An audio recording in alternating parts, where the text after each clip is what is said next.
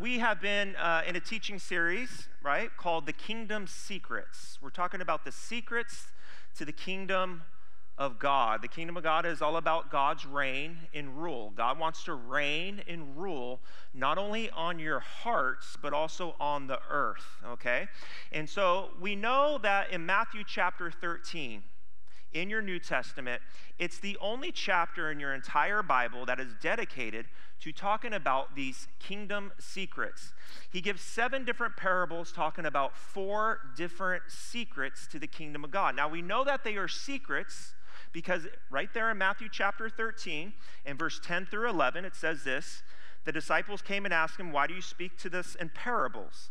He replied, "Because the knowledge of the secrets," everybody say secrets, the secrets of the kingdom of heaven. And then he says it again in Matthew 13:35, if we get the scripture up. It says, "I will open my mouth in parables.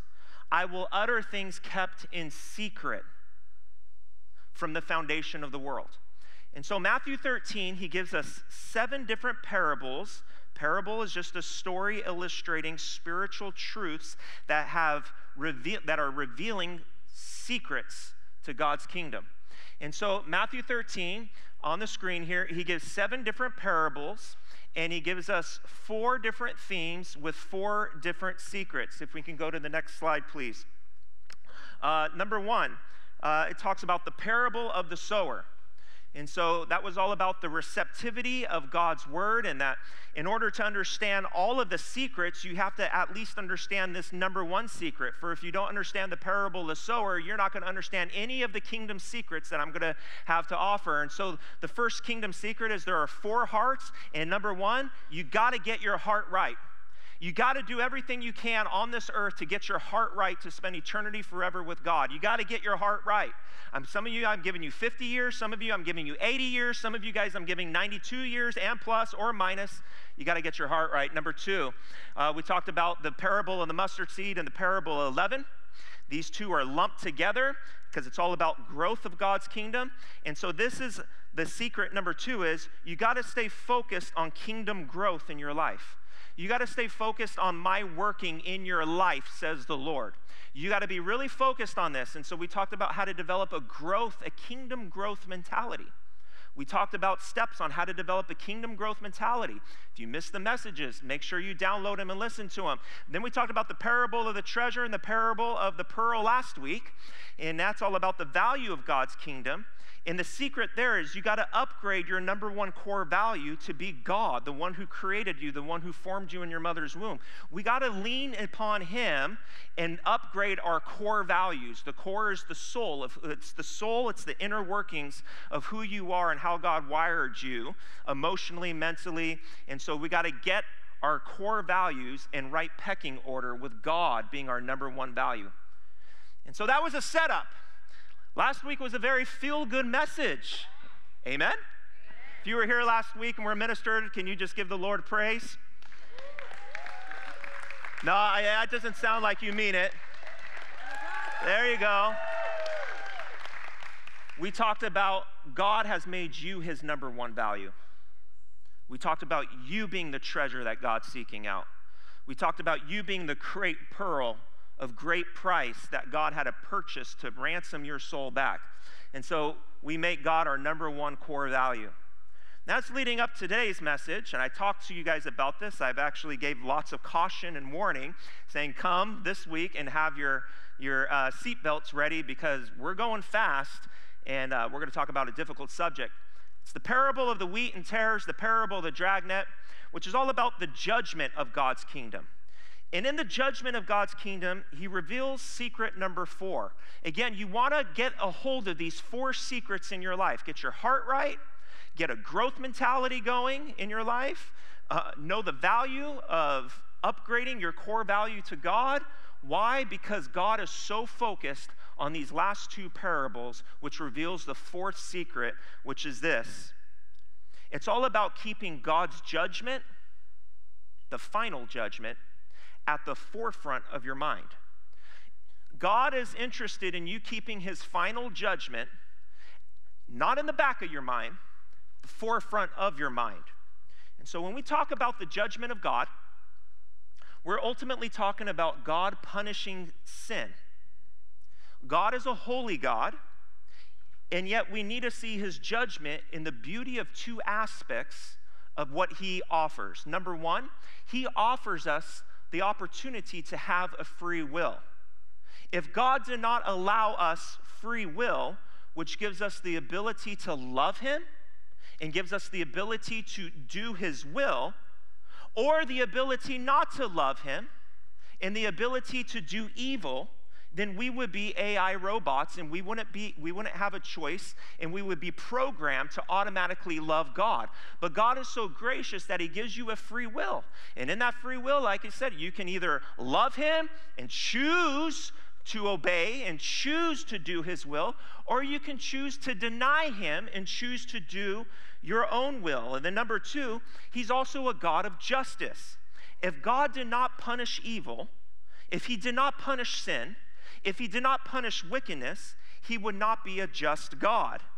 And God is saying in these two parables that there's a day of reckoning coming where everybody on planet Earth will have to give an account before God when they stand before him. Now the problem is, we all know that we have sin.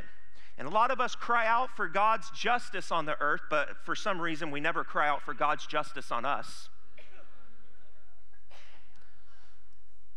And so if God were to answer your prayer and he releases justice on the earth today at 12 o'clock, I don't know if anybody in here would be still alive at 12:01.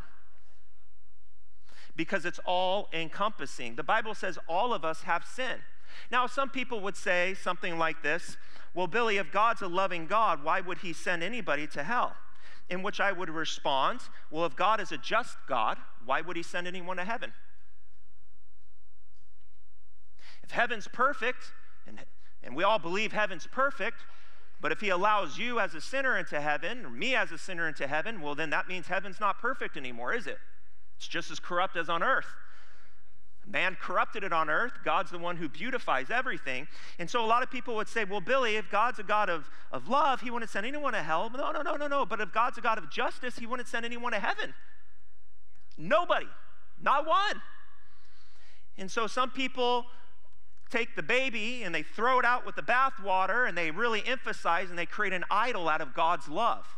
They emphasize God's love, God's love, God's love. And God is a God of love.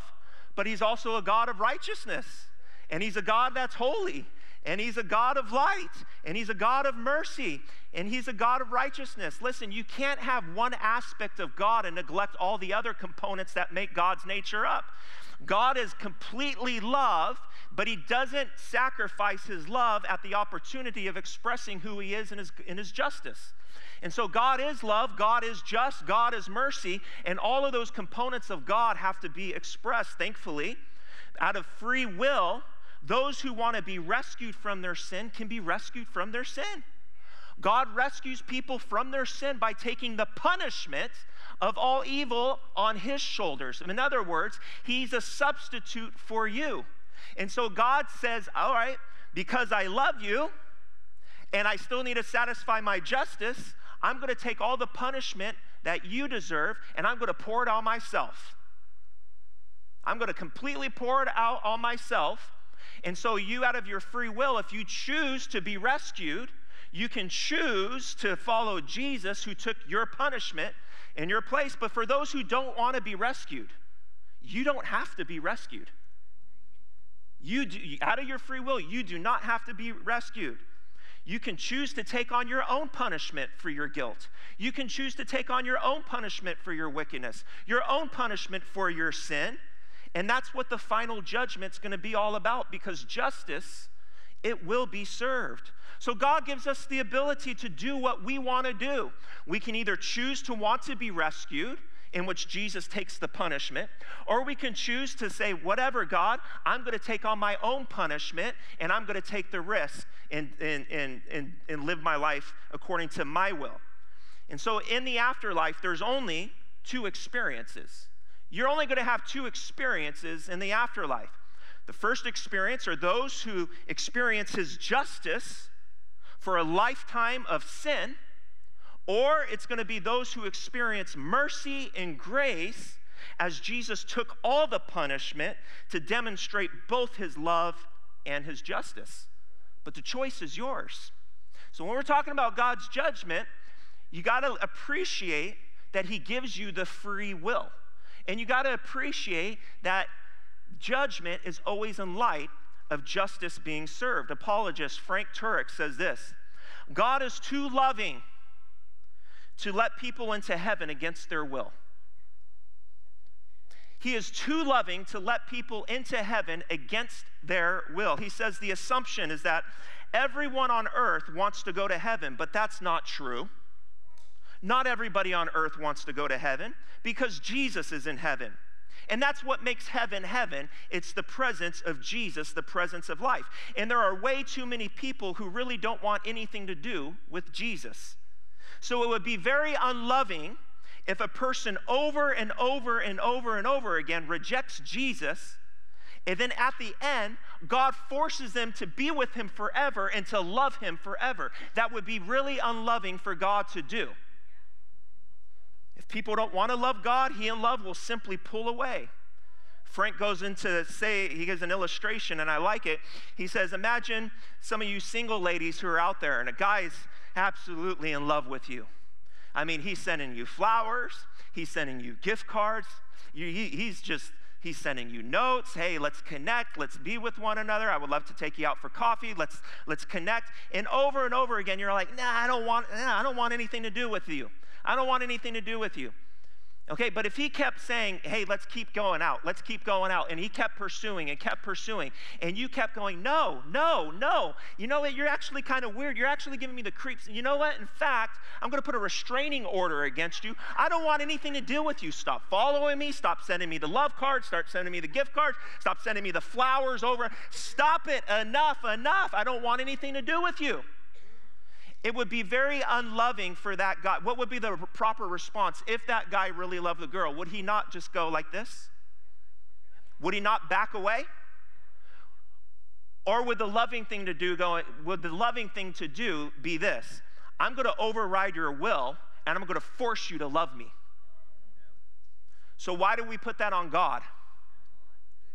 In the end of his life, people who reject him over and over again, he's not going to override people's will and say, now I'm going to force you to love me and be with me for all eternity long. You would say that's not loving. So the proper thing for God to do is to completely let go. C.S. Lewis put it this way: there are two kinds of people in this world. Those who bend their knee to God and say to him, your will be done. Or those who out of their free will refuse to bend their knee to God, and God says ultimately, okay, your will be done. Jesus in his ministry warned people over and over again about this final judgment of sin on his ministry. And he does it here again in Matthew 13, verse 24. If you have your Bibles, go ahead and turn there. Matthew 13, verse 24. Jesus told them another parable. It's the kingdom of heaven, and it's too long to put up on the screen, so I'm just going to read it to you. The kingdom of heaven is like a man who sowed good seed in his field. But while everyone was sleeping, his enemy came and sowed weeds among the wheat and went away. When the wheat sprouted and formed heads, then the weeds also appeared. The owner of the servants came to him and said, Sir, didn't you sow good seed in your field? Where then did all the weeds come from? An enemy did this, he replied. The servants asked him, do you want us to go and pull up the weeds? No, he answered, because while you are pulling up the weeds, you may root up the wheat with them. Let both of them grow together until the harvest. At that time I will tell the harvesters, first collect the weeds and tie them up in bundles to be burned. Then gather the wheat and bring this into the barn. Now, this parable actually disturbed the disciples. They were bothered by this. They weren't bothered so much by the other ones. They were bothered a little bit in trying to understand the parable of the sower, but this one, they were really wanting to understand. And they're not wanting to understand the wheat part. They're wanting to understand the weeds.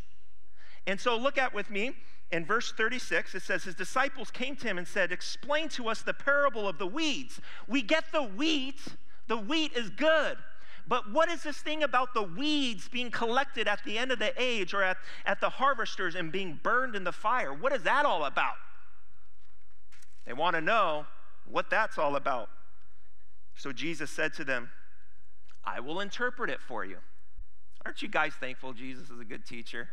He gives you all the answers ahead of time. He says, the one who sowed the good seed is the Son of Man. The whole field is the world. And the good seed stands for the sons of the kingdom. The weeds are the sons of the evil one. And the enemy who sows them is the devil. The harvest is the end of the age, and the harvesters are my angels. And as the weeds are pulled up and burned in the fire, so it will be at the end of the age. The Son of Man will come, and he will send out his angels, and they will weed out of his kingdom everything that causes sin and all who do evil. They will throw them into a fiery furnace, where there will be weeping and gnashing of teeth. Then the righteous will shine like the sun in the kingdom of their Father. He who has ears, let them hear. Now, many people who would say, Jesus is a good teacher. Oh, he's a phenomenal. You got a lot of people who believe Jesus is a good teacher. And then you ask them about the teaching of this, they go, whoa, whoa, whoa, whoa, because they're alarmed as well. And so Jesus interprets this parable. To me, it sounds pretty clear. It's almost like I don't even have to teach it because Jesus already told us what it meant. But in case you missed it, in case you aren't familiar with agricultural farming, in case you're not familiar with wheat and weeds and how they're bundled up together, how they grow up together and how they need to be separated, he gives another parable explaining the exact same kingdom truth, but using a fishing analogy. And so, Matthew 13 again, he really wants to make sure his disciples understand that. So now, verse 47, he gives a completely different parable.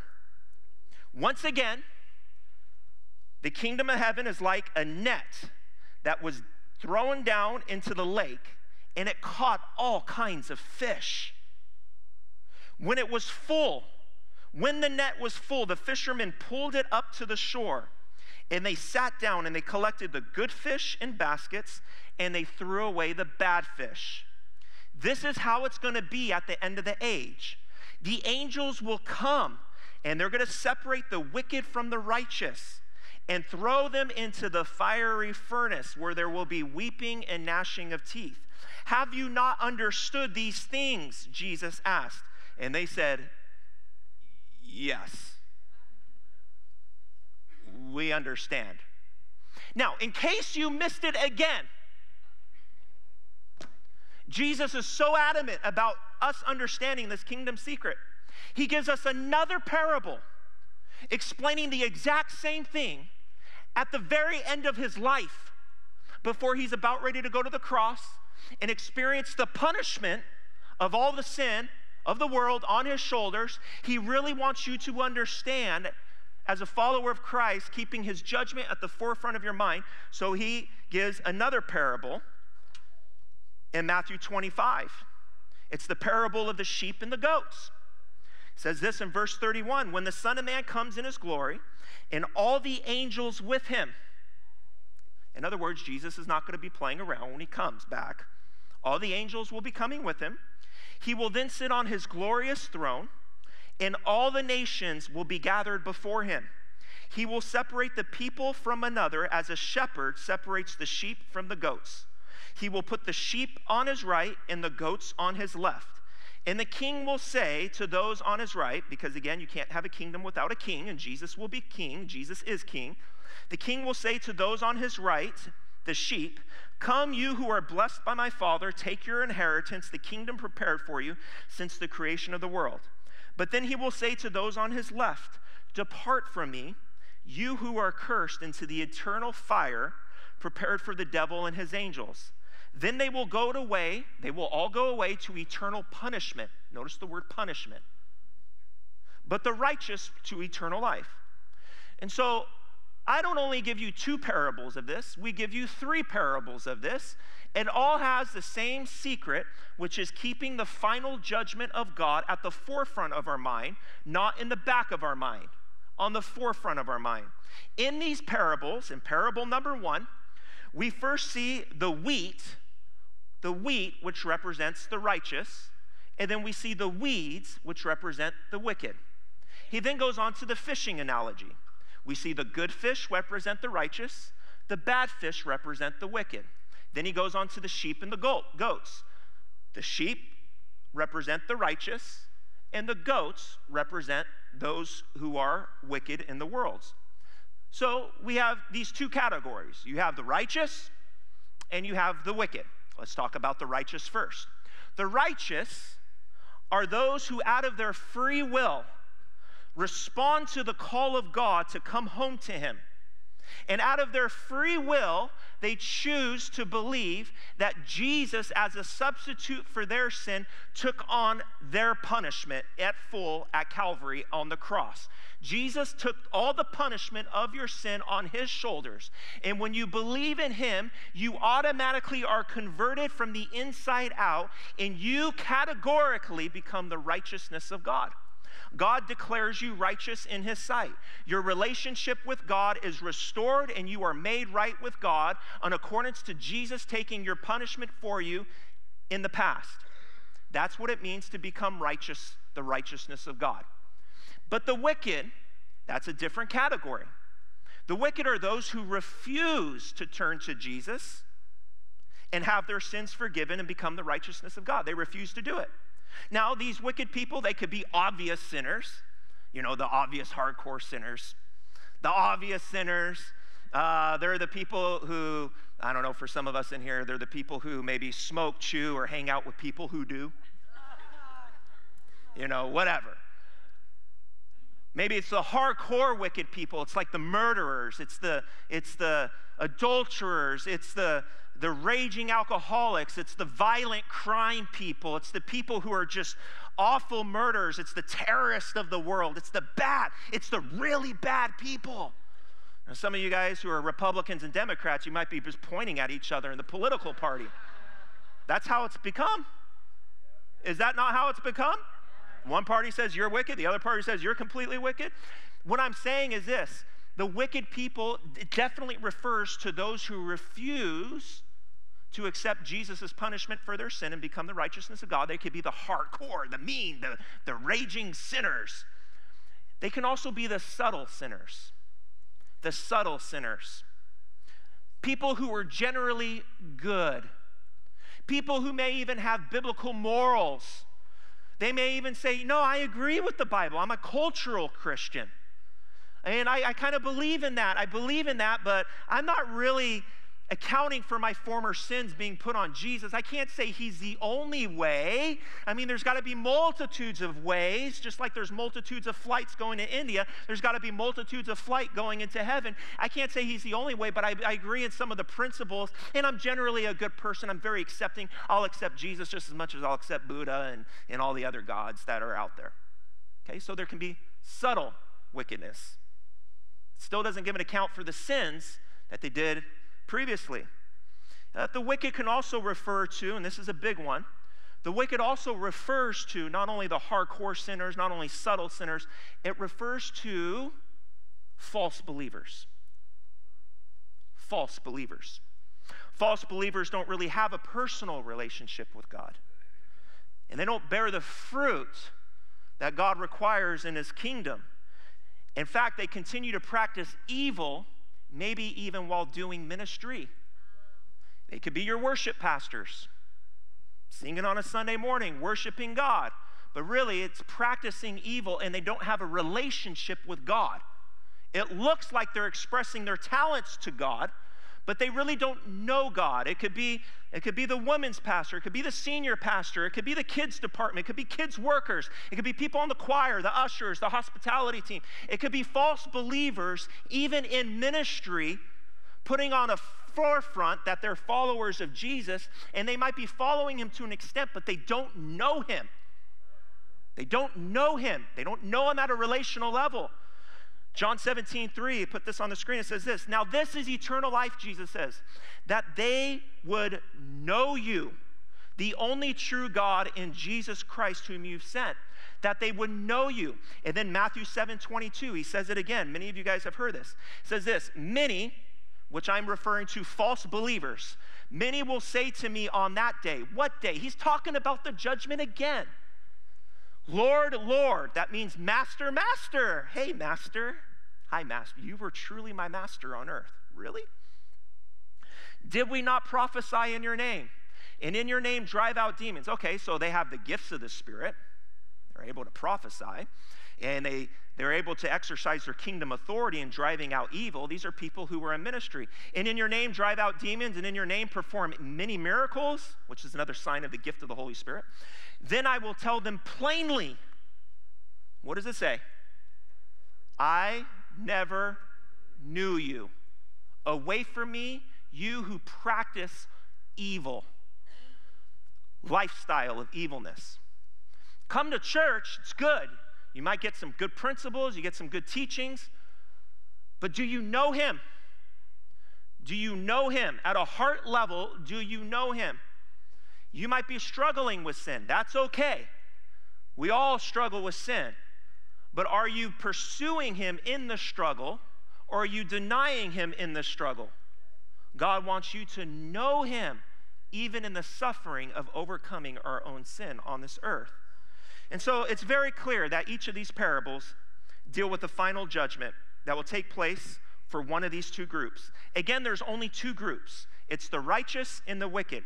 There's only two groups. There's not three groups. There's not 5 groups. There's not 20 groups. There's not 150 groups. There's not 5,000 groups. The groups don't continue to grow.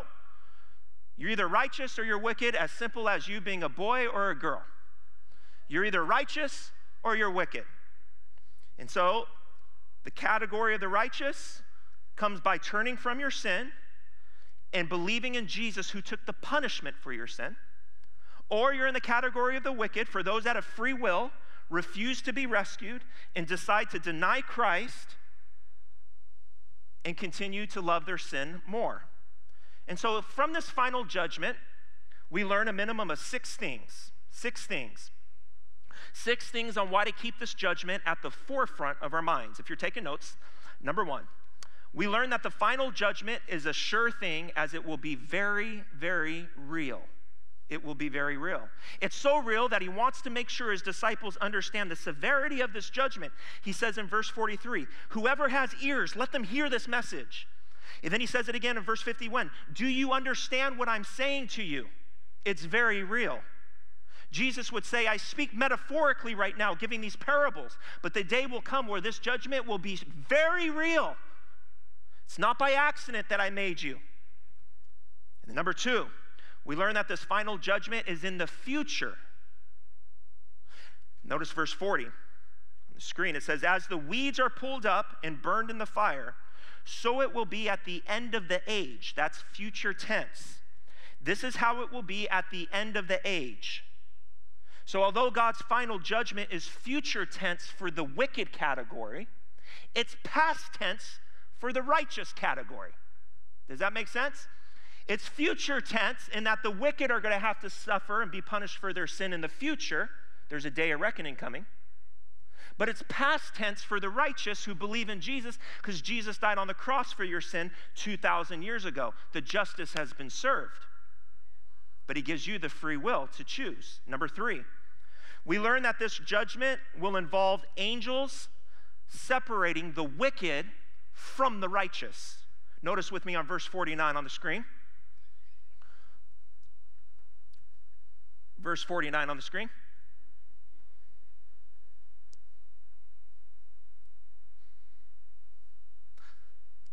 Okay, I'll just read it to you. It says this. The angels will come and will separate the wicked from the righteous. So the angels are going to come, and who's separating the wicked from the righteous? Is it Jesus or is it the angels? The angels who serve God are going to come, and they're going to separate the wicked away from the righteous. This is because this type of judgment is not for the righteous.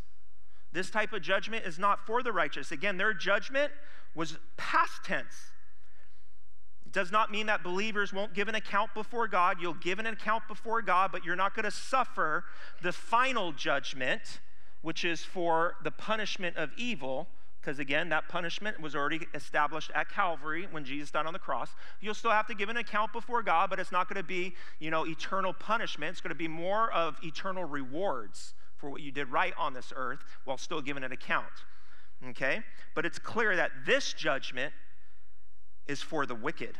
Number 4, we learn that the final judgment reveals that the kingdom is inclusive and that everybody will be gathered into it, but it's also exclusive, that only the righteous can obtain it and enjoy it. Only the righteous can obtain the kingdom and enjoy the kingdom. According to the parable of the sheep, Matthew 25 on the screen, verse 34 through 46 says this: the king will say to those on his right, "Come." And let me tell you, when he says to you on Judgment Day, and you're in the category of the righteous, and he says, "Come here," I guarantee you, you're going to have a huge smile way up here. And Jesus is not looking at you saying, "Come here, you're in trouble." No, he's saying, "Come here, it's done. I'm separating the wickedness from the righteousness. There's not going to be any more evil. You don't have to worry about all the pain, the suffering anymore. Come to me." So he says, "Come, you who are blessed." So you're in the category of the righteous. You're blessed by my Father. Take your inheritance. So there's an inheritance waiting for you in heaven. The righteous will enjoy the kingdom that has been custom designed and prepared for you since the creation of the world. And there you are going to enjoy eternal life forevermore in the camp of righteousness, serving a righteous God, in whom the government will be placed on his shoulder. It will be a government of kingdom principles, a government of love, joy, and peace will reign in his kingdom forevermore. And you as a righteous, you get to enjoy it, and you get to experience the blessings of it because it's designed for you specifically. According to the parable of the wheat and the weeds, the righteous will also enjoy the purity of the kingdom. Look at this next verse. The purity of the kingdom. The Son of Man will send out his angels, will weed out of his kingdom everything that causes sin, and who will do evil. It will be a sin-free environment because all evil will be completely weeded out forevermore. Completely pure, completely holy. You don't have to worry about jealousy. You don't have to worry about envy. You don't have to worry about any type of corruption.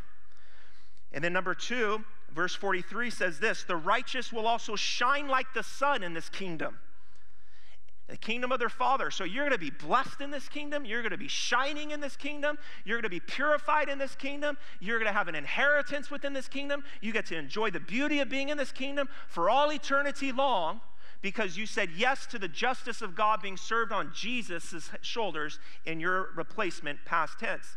Other phrases in Scripture that depict the righteous enjoying the kingdom is the streets are going to be apparently painted with gold. There's going to be mansions in heaven. There will be no more weeping, no more sorrow, no more pain, no more hurts. There will be complete healing, 1,000% healing in the kingdom of righteousness. You will forever be in the presence of God, the God of life, enjoying God. You enjoy him on the earth. You're going to enjoy him for all eternity long. You know him on the earth. You're going to know him for all eternity long because you're pursuing him. Have I mentioned the theme of our church is growing healthy lives as we pursue God? As we pursue God, equip you in God to reach the world for God, because God wants more people in the category of the righteous. Number 5, we also learn that the final judgment involves a final separation from the wicked. In other words, the wicked are going to be separated from you. The wicked will permanently be separated from you. God's judgment involves a true separation. The wicked chose a lifetime to separate themselves from God, over and over and over from God, and now their mind is made up.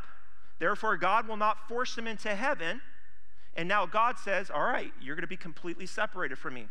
You see, even right now, the wicked right now, think of the most corrupt person living on the earth, whoever that person is in your mind, they themselves right now still get to enjoy some of the presence of God, even though they don't even know him. just through the natural beauty of God's creation. They can enjoy the sunset just as much as you can. They can experience the rain. God makes it rain on the righteous and on the unrighteous. They can experience the beauty of just natural creation. God's all around this whole globe. This whole universe screams God. And so they can enjoy at a degree the presence of God right now. But the day will come when that judgment is final. It's done, the separation. You want to know what true hell is? It's complete separation from the God of life. It's complete separation from the God of life. So he separates the wicked from the righteous. He says, no more wickedness. We're getting the bad fish out. We're getting the weeds out of this kingdom. We're separating the goats from the sheep. Righteous, this judgment's not for you. Here you go. You're going to enjoy the beautiful kingdom. And wickedness, you're separated from my people, the righteousness, and now you're also separated from me. Here are some of the descriptions of being completely separated from the goodness, the beauty, the life, and the glory, the splendor of his majesty. From the sheep and the goats, Matthew 25 on the screen. Depart from me. That's a separation from God. You who are cursed because of sin. Sin is cursed. Remember Jesus? He was the curse for us. You are cursed into the eternal fire, prepared for the devil and his angels. You see, God prepared the kingdom of righteousness for his righteous ones, but he prepared hell for the devil and his angels. He didn't prepare it for man. He prepared it for the devil and his angels. So it was never God's will, but man's will aligning to the devil's will. Then they will go away. They will be completely separated from all forms of life to eternal punishment for their sin, because the righteous to eternal life because of the righteousness accepted by Jesus. And then the parable of the dragnet puts it this way. In the next verse, the angels will come and separate the wicked from the righteous, and they will throw them into the blazing furnace where there will be weeping. Weeping. Never again will there be laughter. Never again will there be a sense of enjoyment. No sense of life, but rather gnashing of teeth. Gnashing of teeth is total anguish. Just think of your hand touching a stove. Think of your hand being hammered with the hammer, and you miss the nail and hit your thumb. Okay, it's complete anguish, completely separated from God. Have you not understood all these things? Jesus asked them. Yes, the disciples said. Other places in Scripture that depict in hell, 2 Thessalonians 1:9, they will be punished with everlasting destruction and shut out from the presence of the Lord and from the glory of his might. They will be completely shut out, completely separated, completely by themselves. Matthew chapter 8, Jesus says they will be cast into outer darkness where there will be weeping, crying, gnashing of teeth, filled with sorrow for the punishment of sin. So the final judgment for the camp of the wicked is utter separation. There will be fire, there will be anguish, there will be sorrow, there will be weeping, there will be eternal punishment. It will be completely, completely dark. It's not a pretty picture. But Jesus says the choice is yours. I give you free will. I'm a God of justice. I can't just allow evil to run rampant across the whole earth. I wouldn't be a just God. Number 6, the final point. Finally, we learn that until the final judgment, there will be a continual coexistence between the righteous and the wicked. The wheat and the weeds are going to coexist with one another. The good fish and the bad fish are going to swim in the same lakes with one another. The sheep and the goats are going to enjoy the same creation with one another until the final judgment occurs. This coexistence gives the righteous a mission. This coexistence gives a righteous the mission. It gives the righteous time to model what it means to be childlike in their faith and to be children of light, praying for them and displaying the love of the Father. Matthew 5:44 says this. So if you're in the category of the righteous, you have an assignment. You have a mission. It's this. I tell you, love your enemies And pray for those who persecute you, that you may be children of your Father in heaven. He causes his sun to rise on the evil and on the good, and he sends rain on the righteous and on the unrighteous. If you love those who love you, what reward will you get? Again, Jesus is in the category saying, I love you wicked people, and I love you righteous people. All of you guys are made in my image. This is my will for your life, that you receive my love, be transformed by my love. I take all the punishment of your sin because I'm displaying my love and righteousness on you. And so you, as the righteous people, you have opportunity to display the love of God to the world. Number 2, verse 46, it gives the righteous an opportunity to gain more rewards in heaven. Notice again verse 46, what reward will you get? So you want rewards if you're in the righteous camp and you want to face God's judgment, not the eternal judgment. I'm talking about just the accountability of getting rewards in heaven. Then love your enemies. Love people who are on the other side of the aisle. Love people who do you wrong. Then you're going to reap up a ton of reward in heaven. It gives the righteous more time to evangelize the gospel. Acts 1:8, God says he wants us to be witnesses. Matthew 9, he says the harvest is really ripe. People want to come in the kingdom, but the laborers are few. Matthew 5, Jesus calls us the light of the world. He calls us the salt of this earth. 2 Corinthians 5 says we're to be ministers of reconciliation, imploring people to be reconciled back to God so they can become the righteousness of God. And then my last point is this. Why is this coexistence between the righteous and the wicked so long? Why is it so long? I mean, you might be here today and you might be going, wow, this sounds pretty. This is an intense message. I get it. This has been probably the most intense message I've ever preached here. But listen, why is the coexistence so long? Some of you guys are like, I can't wait till this wickedness is just done. I'm sick of corruption. I'm sick of just how dirty the world's becoming. I'm sick of what they're doing in the school system. I'm sick of what they're doing in the political system. I'm sick of the entertainment system. I'm sick of the whole music industry. I'm sick of how people are dressing these days and what's being advertised to the young kids these days. I'm sick of all this. When is this evil going to end? Why does it have to coexist so long? And I believe it all boils down to this one point. It gives the wicked more time to repent and turn to the God of goodness, as God doesn't want anyone to perish. He doesn't want anyone to perish. Look at the heart of God, and I'll close with this. On the screen, next slide, 1 Peter.